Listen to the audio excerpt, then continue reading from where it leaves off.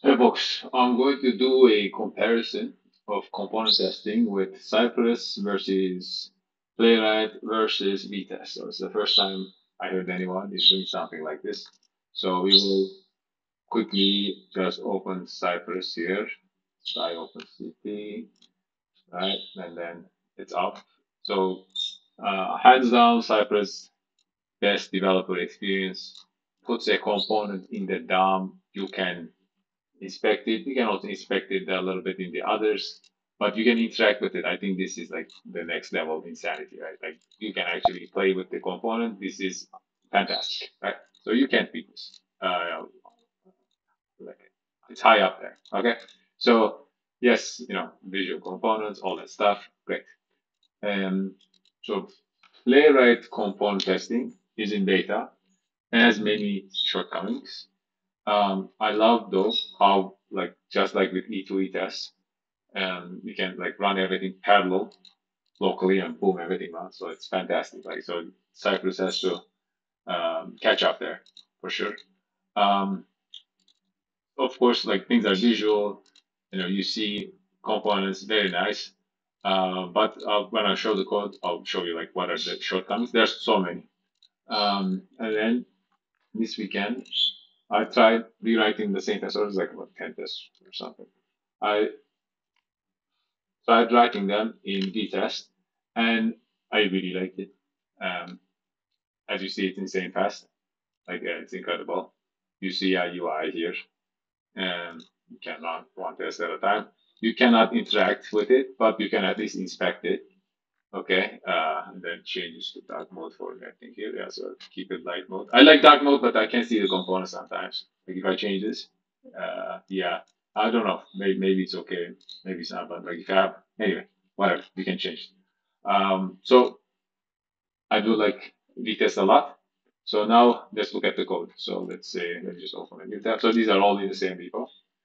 Um, now, okay, so let's just like same complex enough test. So a lot of shortcomings with Playwright. Playwright in the middle. A lot of shortcomings with Playwright. The dot fill is not working, or at least I can't get it to work. Selectors, like if you want to select by a selector, those are iffy. In fact, yeah, like if in this repo we look for Playwright is in beta and like look at those. Let's see. Uh, those are the shortcomings, right? So then pretty much this filling forms is not seeming to work. But other than that, yeah, I mean, it's iffy here and there. Yes, they're in beta. Okay. But like, it's not ready for production. I am actually, though, looking forward to like what they do, right? Because I really like their end-to-end testing, the performance, amazing. Um, Now, how to like zoom in at the same time and look at stuff. Cypress, hands down, all the time, the shortest, more concise, the most elegant code, all the time. However, you have to read the documentation, you have to understand it, you have to see how it works. Versus, ninja style brute force, let me figure this out with my pre-existing knowledge and do it. So 90% of developers are the latter. So of course they will like Playwright, uh, like syntax and whatnot, like better, right? Okay, we'll give it that. But most concise, beautiful code always is Cypress. Most best developer experience always Cypress. Playwright it's not ready yet for component testing. Um, Vitest. Okay, why I really like it?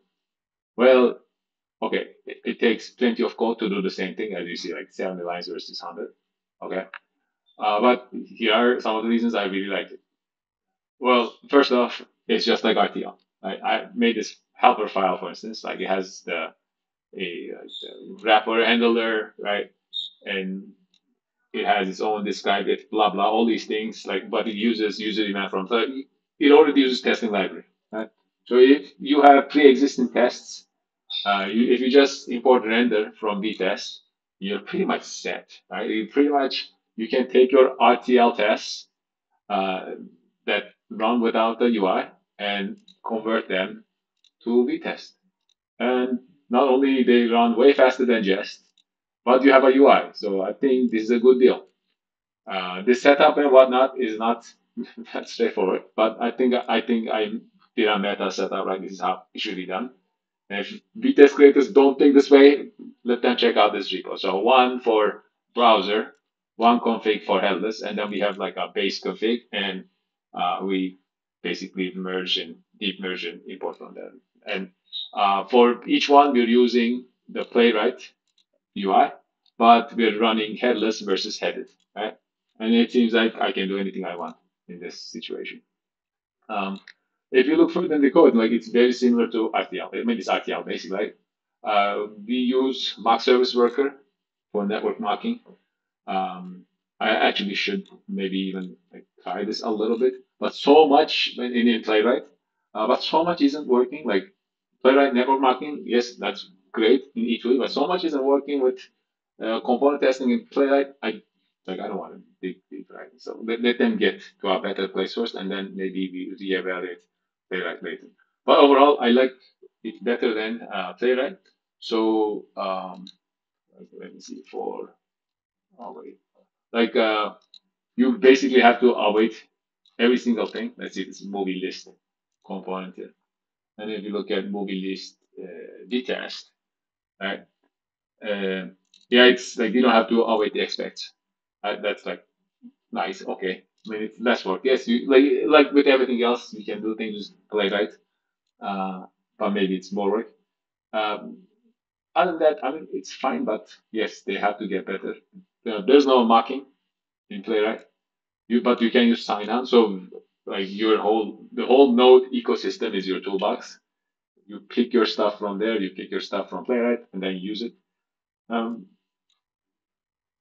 so that's that. So I don't think in the component testing space Playwright is there, but that team is like they're investing in the core product like crazy. The E2E tool is amazing.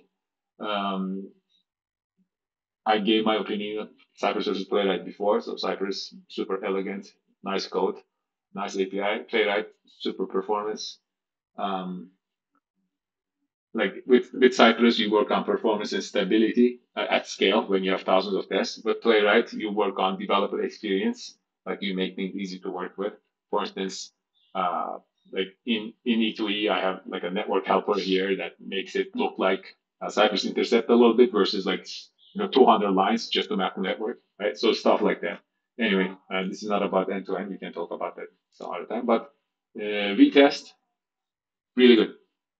If you have RTL, just a little bit of setup and start using the render from Vitest, and you have UI. I think it's brilliant.